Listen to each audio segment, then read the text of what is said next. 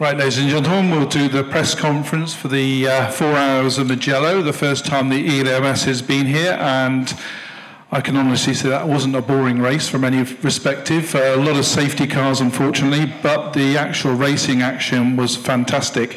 And for the first time, the number 9 Iron Lynx-Proton, Oreca, Gibson, Jonas, Ried, Maceo, Capietto, and Matteo, Cairoli from pole position. So a perfect weekend, guys.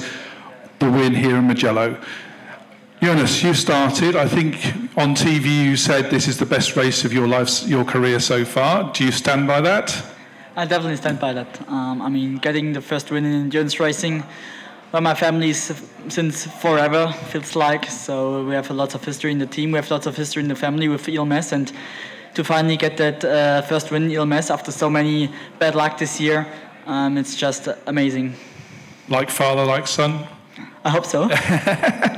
Anyway, let's talk about the start. You started on pole, and obviously you had a few problems during that race. How was your stint?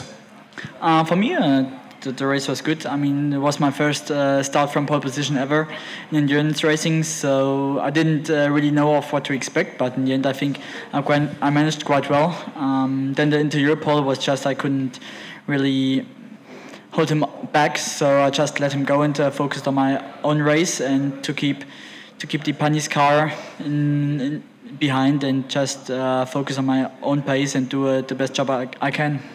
We've talked a lot this weekend about tyre management because it's so hard on tyres here. Was that one of the main reasons you had that in back of your mind to make sure your teammates had kept the tyres for later? Luckily we all get our own set of tyres, so I just need to manage it for my stint.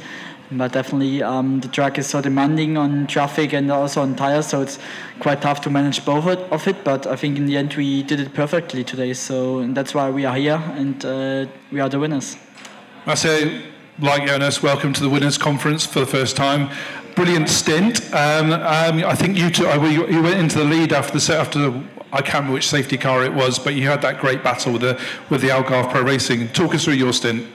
So I got the car in P3 or P4, and then we just went forward. I mean, the car was mega, it was on rails, minimal tire degradation. So I just pushed lap after lap after lap and used the traffic to be able to pass around the cars in front, and then we ended up in the lead after a few laps, and then it was just management from here. Then a few restarts, which were a bit tough, some of them, but I did everything I could in order to keep the lead and managed to do it. What does this win in the European Le Mans Series mean for you? It's a big win. It's my first big win probably, so I'm very happy. And for the team as well here, you know, the pro team. Let's talk about LMP2 itself. It's a mega class. There's so many good drivers and teams out there. To win makes it extra special.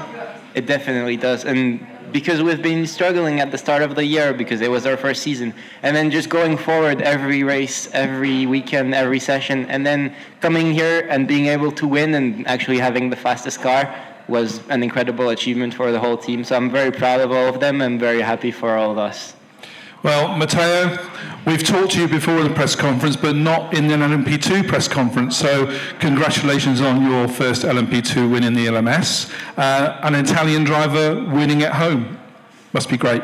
Yeah, absolutely. I mean, I'm still speechless, to be honest, because we expect we were quick, but probably not that quick. So it's a fantastic feeling. So it's, as Maceo said, it's really thanks to the team because, I mean, we started the season, let's say, in some difficult times. Was not easy. I mean, we had a few DNF, so the mood actually was not the greatest, but I think this weekend we've shown what we are capable of, and now we are going to just enjoy it. We go to Portimao next, which is not dissimilar to this track. It's got a lot of elevation changes. I think, what are your thoughts on that track and going there as? Well, it's more or less the same like in Mugello because this is actually the only track where we've been testing here in mid of August. So our preparation was definitely better than most of the other track. So Portimao, we've been testing also last year. So my first time ever trying the LMP2 car, no, actually the second time ever trying the LMP2 was in Portimao. So I think we are going to start already with a decent baseline. and I'm pretty sure now after this big boost we will perform even better.